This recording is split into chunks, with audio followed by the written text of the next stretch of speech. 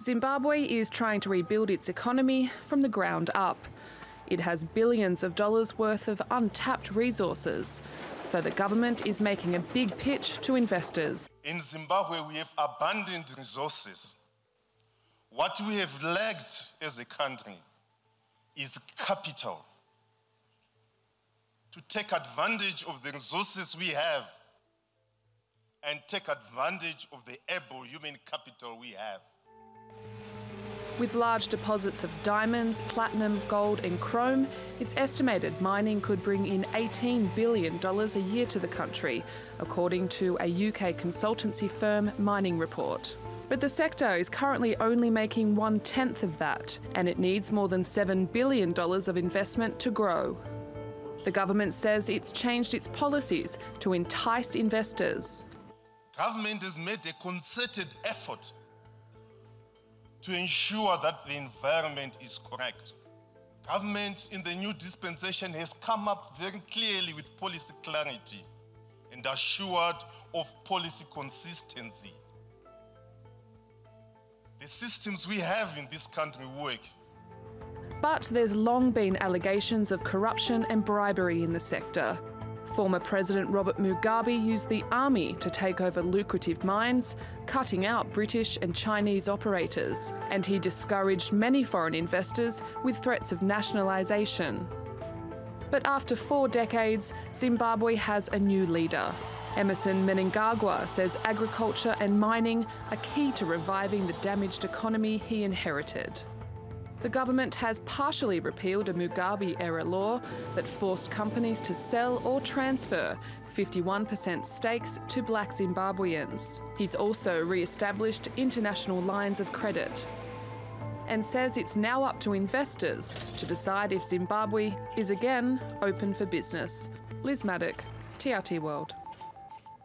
For more insights on Zimbabwe's mining sector prospects, let's speak to Peter Major in Johannesburg. He's the head of mining at Cadiz Corporate Solutions. Now, that estimate that we had earlier, from Mining Report, that Zimbabwe's mining sector could generate earnings of about $18 billion compared to about $2 billion currently. What's your reaction to those numbers? Are they accurate?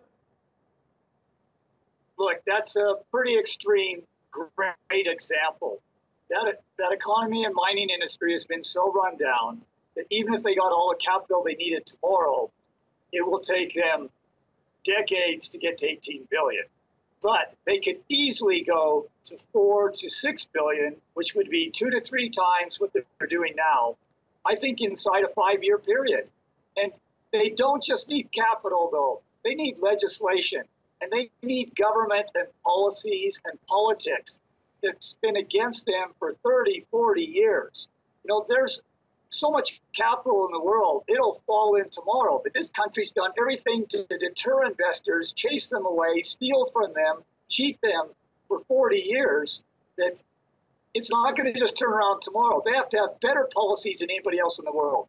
Not standard policies like everyone else. They have to do better now to make up for their past. Peter, do you think Zimbabwe risks becoming over-reliant on resources?